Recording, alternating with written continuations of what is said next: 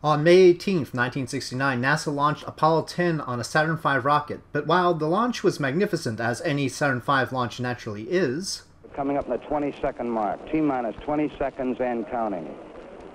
17 seconds and counting, guidance internal, 15, 14, 13, 12, 11, 10, 9. We have ignition sequence start.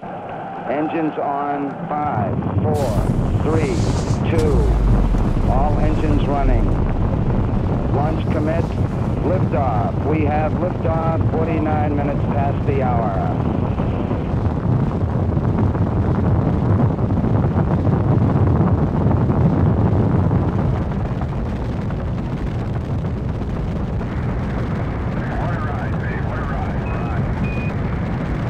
This video is not about what happened on May 18th, but rather about May 22nd, when Apollo 10 reached the moon and conducted the first ever test of the LEM, the lunar module, around the moon. The lunar module had been tested around Earth in Apollo 9, but this time it would make the initial descent burn, bringing it to within 15 kilometers from the lunar surface. If all went well, Apollo 11 was scheduled to launch in a mere 2 months. The crew for this mission to work out the final kinks in the system were all space veterans. Lunar Module pilot Gene Cernan had been on Gemini 9A, John Young, the Command Module pilot, had been on Gemini 3 and Gemini 10, and Commander Tom Stafford had been on Gemini 6A and 9A. As of this recording, I'm happy to say that they are all still alive and well. They were also the first mission to carry a color TV camera in the spacecraft, enabling them to make the first live color TV transmissions from space. In terms of recording this mission, they produced an astounding amount of video, making it hard for me to decide what to cut out since it was more than 2 hours worth of footage. Once in orbit around Earth, the crew relit the third stage of the Saturn V in order to make their translunar injection. Once they were on their way to the moon, they separated the command and service modules so that it could flip around and dock with the lunar module and pull it away from the third stage. This would be the first time that this would be done after TLI, after translunar injection. It had previously only been done in low Earth orbit with Apollo 9. Charlie, we can't be more than about 5-10 feet away. Roger. 10, it's looking real stable to us. We show you closing finally. Roger. Be docked in a second, I hope. Roger. 10, Houston, you're looking good. We can see the markings in a rendezvous with it. It looks like you just docked. Roger, we got a capture. You haven't fired yet. Roger. Snap, snap, and we're there. Got 2 grays. Roger. You saw the docking, Charlie. During the docking, some mylar containing insulation had broken, leading to a mess of insulation floating around the cabin. Hey, we're going to have a heck of a cleaning job here. They had insulation all in the seal, all in the valve, and it is really a heck of a mess up here. This was the mission's first significant issue. To quote the NASA documentary on the subject, though, for Apollo 11, it would be fixed. Not everything would be fixed for Apollo 11, of course. It was faced with unique problems of its own that would not be encountered by this rehearsal because the lunar module Snoopy would not be making a landing. The command module Charlie Brown would basically be doing everything it would on Apollo 11, though. Incidentally, since the crew had picked Charlie Brown and Snoopy as the call signs for their vehicles, Charles Schulz, the creator of the Peanuts comics, did some artwork for the mission. With their color TV camera, the crew brought us the first live color views of Earth. Charlie, this is it's so hard to describe. You can go right up past Alaska and you can see the polar caps. It's incredible. Well, we see it all here, Gene. Its colors are really beautiful. That's great. And the blackest black that you ever could conceive is the setting for all this. Right. When they broadcast what was going on inside the vehicle, the crew generally showed an active sense of humor. In general, the audio from this mission was punctuated by a lot of jokes between the crew and their Capcom back at Mission Control. Here for one time, you have your choice. If you don't like things right side up, you can go upside down. I just do whatever he says. Roger, down here. Okay, we got one of you in each direction. That's the only way to fly. Reveille, up all hands, heave out Price up. Clean sweep down, fore and aft. Apollo 10, Houston, sounds like we're ready for a naval drill in the flight deck. And here is your horoscope reading for today, Apollo 10. Tom Stafford, you should concentrate on finishing things that you have already started. Today's pace will be moderate. Use this time to take inventory. John Young, you will have a slow day today. This will give you time to concentrate on the work ahead. You will enjoy your surroundings and companions. And Gino, your horoscope reads, give careful thought to your working and driving habits. Do something nice for your friends. Once they reached lunar orbit, the Apollo 10 crew was also enthusiastic about the view they saw out the window, of course. Their close looks at the moon would of course be critical because any observations would give context to the photos and videos they were capturing, photos and videos of the intended Apollo 11 landing site. How's the view, 10? Charlie, it might sound corny, but the view is really out of this world. Boy, this is really a rugged planet. But also looking out at the horizon and some of the mountains we can see down here, that's going to be a real kick tomorrow down at 50,000 feet. Over. We copy that. Hello, Houston Apollo 10. We've got a beautiful view of the Earth here, but it's absolutely fantastic. Eventually, Gene Cernan and Tom Stafford had to prepare the lunar module Snoopy for its work on May 22nd. And I personally am very happy with the fella, and I hope we can give you as good a report tomorrow. You bet your life. Hey, you watch Snoopy well tonight, and make him sleep good, and we'll take him out for a walk and let him stretch his legs in the morning. Oh, okay. The situation was not perfect, though. They had trouble checking that the hatches would not leak prior to separating Snoopy from Charlie Brown. They found an alternative way to check for leaks instead of the normal venting of the tunnel between the two modules. Roger, I say again, we cannot get the tunnel to vent, over. Right, I understand. Tunnel will not vent. To quote the NASA documentary, though, But for Apollo 11, it would be fixed. and so it was time to have the lunar module do its test run. It left Charlie Brown around 2 p.m. Eastern Time on May 22nd, and it got set for what would be an 8-hour test. John Young stayed in Charlie Brown as the command module pilot, while the other two astronauts took Snoopy to its surface skimming reconnaissance flight. Okay, Houston, coming up on 2 minutes to set. How about a sync mark? Roger, we copied 1 minute.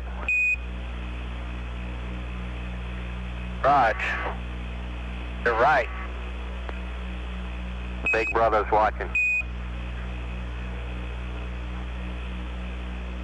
Keep up the good work, boys. You'll never know how big this thing gets when there ain't nobody in here but one guy. You'll never know how small it looks when you're as far away as we are. Okay, separation.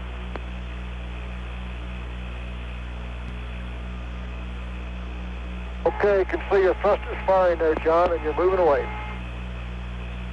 Okay. Go 5.3 on the disc and 5.0 on EMS, and on 0 on EMS. I'd be inclined to believe the EMS today. We copy, Charlie Brown.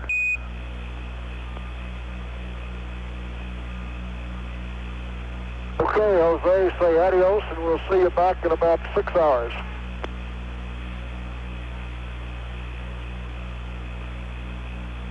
Boy. Suit and Charlie Brown, we see you separating on the big tube. See you, John. Right. Have a good time while we're gone, babe. Yeah, don't get lonesome out there, John. And don't accept any TEI updates. TEI updates meaning trans-Earth injection updates, which means instructions to go back home. Before Charlie Brown and Snoopy parted ways, though, they made sure that the equipment necessary for redocking was operating. It wasn't. Hey, John, if you get a chance, you can turn on the radar transponder and we'll correlate the VHF ranging with it. Okay, my transponder is on. Transponder is on and the test switch is in operate. I should be getting a radar signal here, and I sure don't.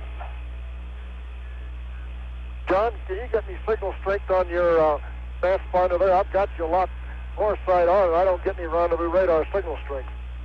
Okay, am I below you or above you? Oh, you're right at me. Okay, pitch up maybe a little bit. Roger. I got 3.6 volts on system 6, system test 1A. System test B, I got 2.1 volts on test. And then on C, I got 0.4 of volt. I guess that was unlocked. Houston, you have us on telemetry. I can't get the AGC signal here, and we're only about 1,000 feet away. Roger, Snoop, we've been copying your problems. We're working it down here, and we've got your load in. The computer is yours again. Stand by on the radar. So this is a no-go for DOI. Okay, the rendezvous transponder flight bus circuit breaker is in.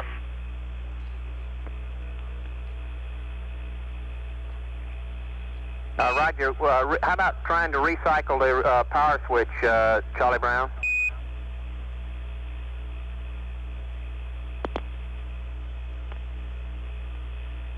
Hey, that did it, you guys. It's on. Hey, and I got signal strength, though, buddy. What do you know about that? And I've got 3.2 on my AG. You got so much AGC, I don't know what to do with it.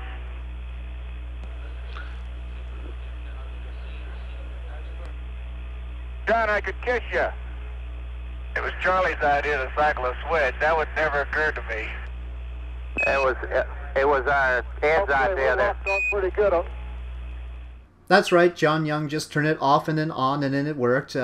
Probably a solution for a lot of electronic problems. And that took a lot longer than it seemed because I cut out a lot of the exchanges. From here on, for a bit, we'll listen in to some snippets from the original audio as the astronauts do their work. And Charlie Brown, Houston, we noticed the red out temp a little high, and if you get a little stuffy in there, we recommend you activate the secondary evaporator and the secondary pump. And then when you cool down, you can just turn off the evap and leave the pump running. Your choice, over.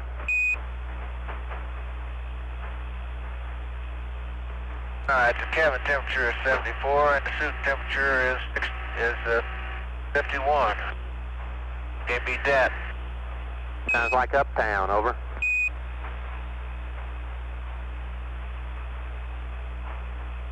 It's someplace, I mean to tell you. And Charlie Brown, if you hear some good words from Snoop, we still don't have any data, and if they pass on to you about their P-52, we'd be interested, over. Roger.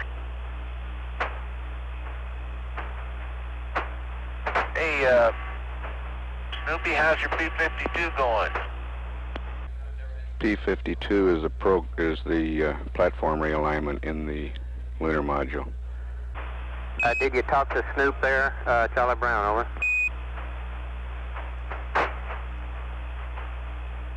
Yeah, hey, Snoopy, this is Charlie Brown, over.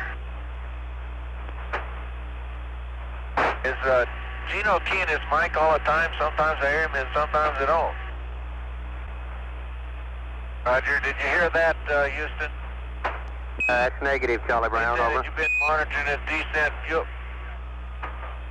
You've been monitoring his descent stage fuel pressure. The gauge went to 0 doing a P-52 burn. Roger, Charlie Brown. We have no data at all. Over. Okay. Snoopy, this is Charlie Brown. Houston doesn't have any data from you today. Right now. They're down there among the rocks, mumbling about the boulders and things right now. Roger, Charlie Brown. They just saw Earthrise. Roger. They say they're looking up at the horizon now. Roger. Hello, Houston, this is Snoopy. Right, Snoop, go ahead. We is go and we is down among them, Charlie. Roger, I hear you weaving your way up the freeway. Can you give me a post-burn report, over? Yeah, as soon as I get my breath. Oh, Charlie, we just saw Earthrise, and it's got to be magnificent. Roger, we copy. Well, you can also tell Jack Smith that there's enough boulders around here to fill up Galveston Bay, too. He's copying, Tom. As you can probably already tell, the communication system was not great, and for Apollo 11 that would only be partially fixed, but we'll continue to struggle on, and they'll have to repeat a lot of their observations later on to Mission Control. Roger, Snoop. We have you, should be seeing Tarantius anytime soon. Roger. Okay, Houston, I got him in the optic now. Hey, That's great fantastic. show. Hey, great show, Charlie Brown. We can tell that this area is definitely lower than that highland area. This is a whole general area. Okay, Snoop, could you coming up on expected surface washout? Can you comment on that, over? Boy, they ain't down there among them. Roger, I bet it looks like they're really hauling the mail. Huh? Didn't do anything. Surprisingly enough, Charlie, it really doesn't look like we're moving too fast down here. It's a very nice, pleasant pace. Appears like we're coming up on my side on Tarantius G, and I believe Tom's got Tarantius H right there on his side. Things come out of the horizon differently. They seem to come over the horizon and be much closer to you down here than up there at 60 miles. And again, the craters in this area are craters that are dug out of the surface and not craters that are throwing back from the surface with high rims. They're very low flat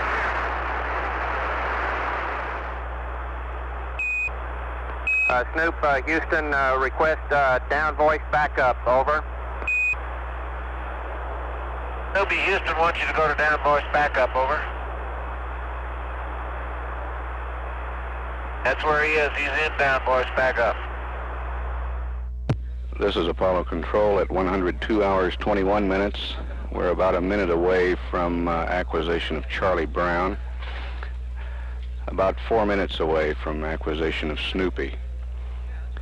Snoopy will be making another low pass over the lunar surface, this time on the order of 11 nautical miles. And we'll perform staging, jettisoning the descent stage, and then 10 minutes after staging, the insertion maneuver. Snoop, Houston, the apps looks good to us, over. Okay. Roger. Roger, Houston. We're about 4 minutes and 23 seconds from staging. Okay, Tom, and get out of here. The clock is set. Snoop, Houston, over. Go ahead, Houston. Roger, we copy 8 minutes to staging, over. Roger, it's 8 minutes marked now, 7:59:58. That's the firm. We're with you. That was my mistake. It's 4 minutes to our 14-minute check. We're 8 minutes to staging. 7:50. Copy out. Just like to think ahead. Next up came the most dangerous incident during the mission, and that was when they separated the descent module. They were supposed to be in abort mode, and then the descent module would bring them back up to orbit to meet up with the command module. But unfortunately, they entered the command into the flight computer twice, and that took it out of the abort mode, and then the ascent module didn't know how to orient itself and began spinning, and that caused a little bit of confusion until they got it under control. And so that's what we'll hear next. I didn't know exactly how to simulate this malfunction in Kerbal Space Program, so you'll see the separation occur more or less normally in the program here. Let's go. Okay. Call up 47 at 1 minute. Okay, Tom. I'll thrust aft. 2 feet per second. I'll stop. I'll start thrusting forward and you stage fire. Got your master arm on? Okay. Okay, the tap is set for a light vehicle. We'll do it this way. Okay, you ready? Ready? Okay. Son of a bitch.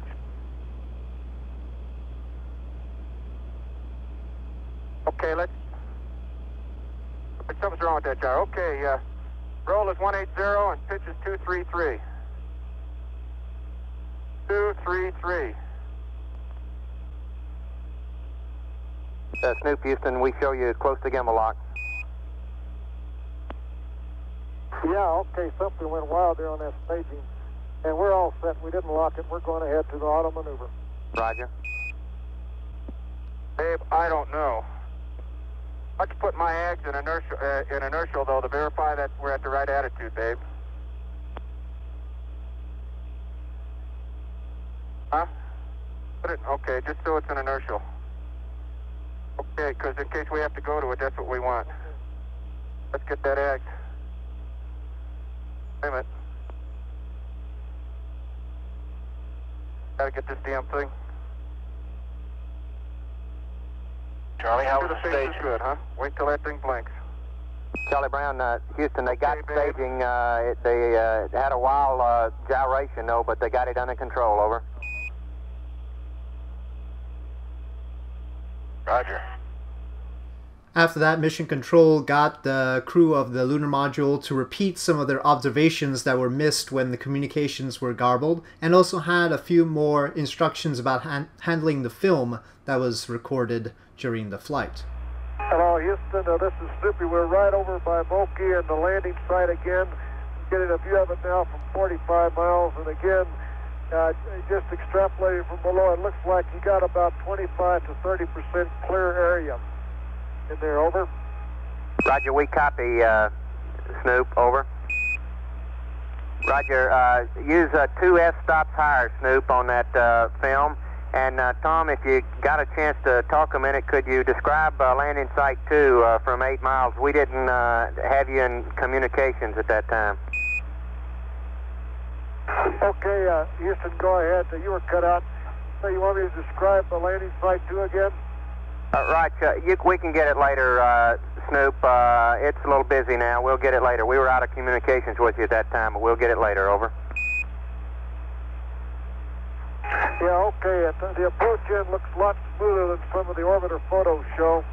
And still estimate 25 to 30%, say, semi-clear area. So if the limb has enough hover time, at least from what we could see at 50,000 feet, it should not be a problem. Or if you come down in the wrong area and you don't have the hover time, you're going to have to shove off. Hello, Snoop, Houston. If you use any different f-stops on the film, we'd like for you to mark it so we can process it right. Over.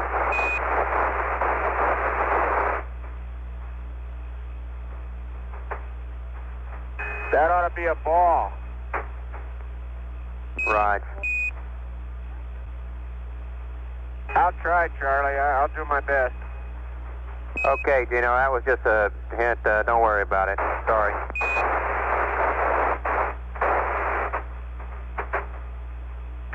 Don't be sorry. Hey, you guys are floating in the world out there sideways.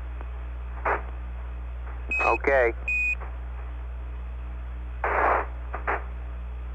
As the Earth came up on this Earth Day, I guess you would call it, the North Pole was to the right, the South Pole was to the left. And it looks like you see a lot of clouds over the Pacific Ocean. We're kind of busy. It didn't take much time in those. It was a beautiful sight. Over. Roger, we're here and still spinning. Okay. Then all that was left was for Snoopy to meet up with Charlie Brown again. I should note that all the burns that were required for this mission were trivial compared to the capacity of the descent module and ascent module. And in fact, the ascent module was not full. It didn't have all the fuel that it would normally have because they wanted to prevent the Apollo 10 crew from potentially making the first moon landing. So that's a little bit of a side. But it did have a lot of its fuel, and they weren't going to use most of it. So when they abandoned Snoopy, they sent a remote signal to have it boost into solar orbit. So Snoopy right now is still in solar orbit. I guess that's somewhat of a consolation. Okay, Houston, this is Snoopy. We're at 60 nautical miles closing, and RDOT looks real fine. I'm sure you're reading it down there. Everything looks real good from here. And I still don't have his flashing light from this distance of 60 miles. Over. Roger, Tom. We copy. We got you plotting right down the line on your charts. Over. Roger, thank you, Charlie. It's looking good here. Snoopy, this is Houston. Howdy, Reed. Looks like this tip. Hey, Joe, we're about ready to dock. Stand by. Very good. Don't call us. We'll call you. Roger that.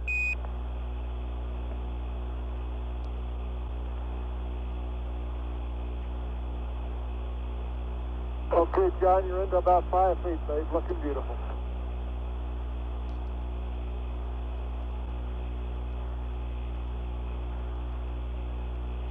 Got a capture? Yes, thrusters are off.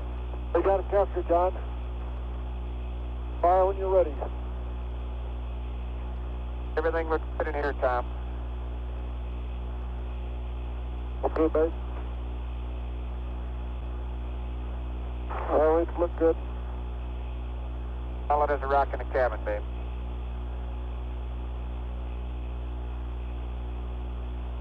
All right, babe. I can see you moving over. Hit it. Oh, we got him.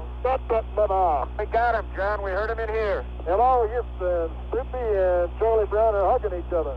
Roger that. We heard him down here. Okay, let's stay in our helmets, babe, until we get this thing squared away. Okay, John, that was beautiful. Just beautiful, babe.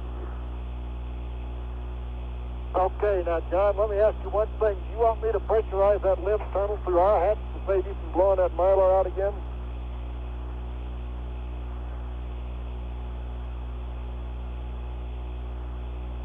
Okay, do you want us to pressurize the tunnel? Okay. And we is back home. Almost. And with that, and the subsequent undocking of Snoopy, and that got complicated in my little mission because Snoopy accidentally took the heat shield from Charlie Brown. Not very nice of Snoopy, but not very detrimental to the mission in Kerbal Space Program, possibly detrimental to the mission in real life, but we'll leave that aside for now and say Apollo 10, of course, major success. In 2 months, they were able to launch Apollo 11, and that will conclude the story of Charlie Brown and Snoopy in orbit around the moon. Thank you for watching this presentation of Today in Space History for May 22nd, the testing of the lunar module in the Apollo 10 mission around the moon, and special thanks to Frizzank for the excellent Apollo Saturn V model used in this video.